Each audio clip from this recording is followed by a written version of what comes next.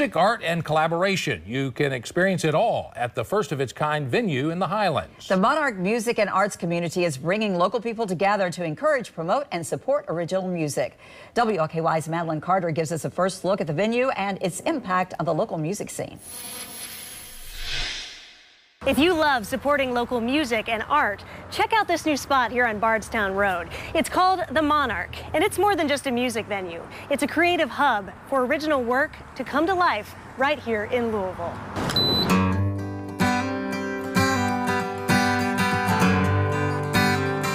There's a tremendous amount of musical talent in this city, and we want to make sure that we're giving them a space that they can be heard. Amplifying the sounds of local artists.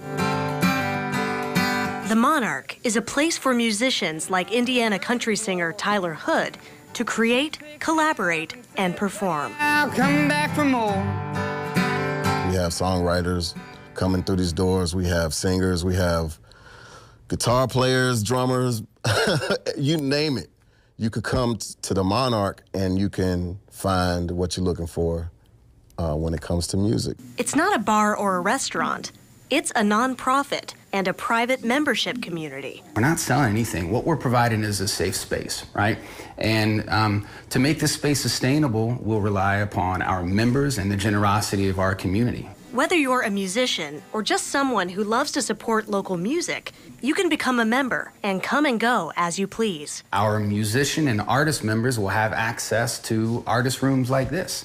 So this is kind of a mixed-use room that will be partially a rehearsal space, it'll be a jam space. Every weekend, the venue hosts live shows from local and touring artists, bringing in performers from all across the country to grow and encourage Louisville's music scene. I've not seen a place like this around town. That's what makes it so cool. Now that this is here, I know it's going to spawn a whole new generation of talent, so I can't wait for that. Honey, hold on, I'll work till I'm dead or you're mine.